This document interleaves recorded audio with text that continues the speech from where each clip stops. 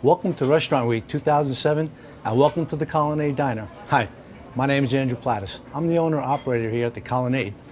If you give us a chance to come down, I think you'll be pleasantly surprised with our beautiful wood trim decor and granite tables. It's really a relaxed diner atmosphere.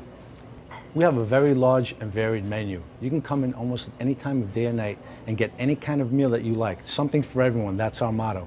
All cooked up fast, served quick, at a reasonable price. We're located on the South Shore of Staten Island, on the Rossville Avenue. We're very close to one of the most beautiful attractions here on Staten Island. That's Bloomingdale Park. There's hiking trails, biking trails.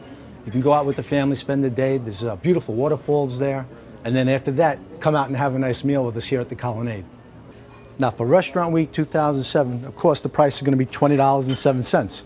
And here's what you're going to get. You're going to get a full dinner. You're going to get a soup, salad, glass of wine, and an entree like this grilled New York sirloin steak, and of course a slice of any cake in the house, including our home-baked cheesecake. People always ask me, Andrew, why are the Greeks in the restaurant business so much? Why are all diners owned by Greeks?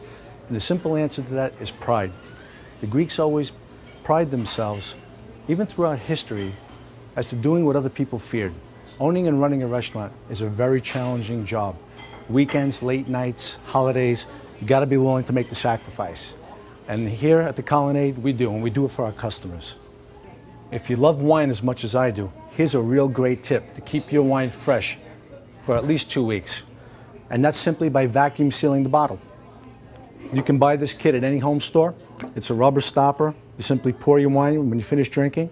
You put this rubber stopper on, put your vacuum pump right there, take out the air, and voila, you're ready to go. This is what we do at the end of our shifts every night. And if you get a chance, come out and visit us. Thank you.